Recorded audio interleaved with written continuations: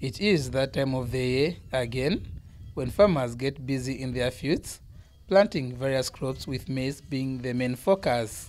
The last farming season was devastating for farmers in the southern province because of poor rains. But this season seems promising and farmers are excited.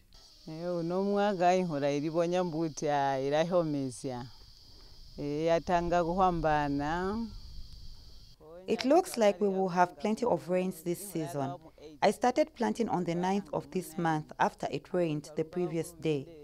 I would also like to thank the government for giving us inputs on time.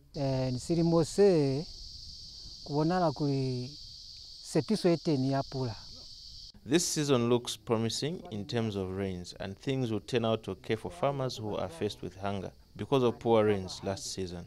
And Livingstone District Agricultural Coordinator CHISHA SIKAZWE says his office has this year trained over 2,000 farmers in crop and pest management. We have been doing some trainings of late in terms of pest management, generally in terms of crop management, and specifically for some pests that have been of economic importance.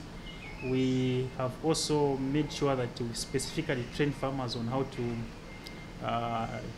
manage those pests. He is encouraging farmers to consult with his office whenever they have challenges. In case farmers are affected, definitely our offices are open.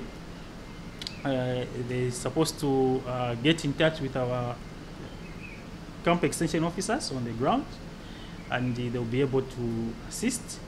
If they can't, the district offices, district staff are also there to intervene. According to the Meteorological Department, the country is expected to receive normal to above normal rainfall. Mombeha Mobola, ZNBC News, Livingstone.